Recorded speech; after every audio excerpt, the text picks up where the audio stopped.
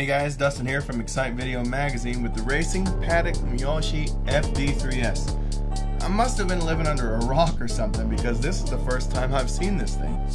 It was definitely worth it though. This thing is nuts. Miyoshi-san is a fairly heavy hitter in the rotary community. He also had all the right connections for this project, being friends with Amamiya-san, Kato-san from Liberty Walk, and Miura-san of Rocket Bunny fame.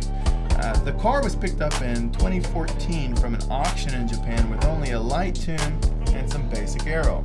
Since then, the car has been through a few revisions and various amounts of Rocket Bunny clothing. You can see pictures at a couple of places, including Speed Hunters. I included a link to where you can check that out down below in the description. Hey! After you like this video and subscribe, of course the biggest difference between the previous version and this one is the Boss front end by Pandem or Rocket Bunny, if you will, or whatever name he comes up with in the future. It's based on the Mazda RX-3 or Savannah if you prefer Japanese names.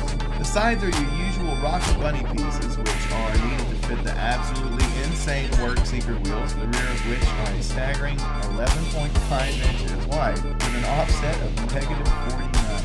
The body sits sweet on all that wheel with the assistance of RX air ride suspension.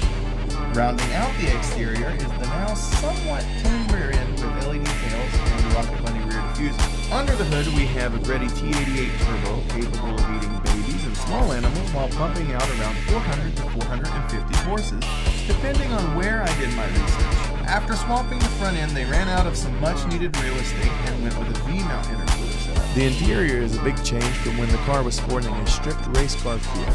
Now the panels are color matched, giving it a 2000s feel. I like it though, and I like the HPI camo belts too. Next week, we've got a few of Miyoshi-san's customers' cars coming up in a short clip. Click subscribe on the right so you don't miss it. Also, I've always got original content on my Instagram. Just click the button on the right to follow that. Thanks for watching, and I'll see you next week.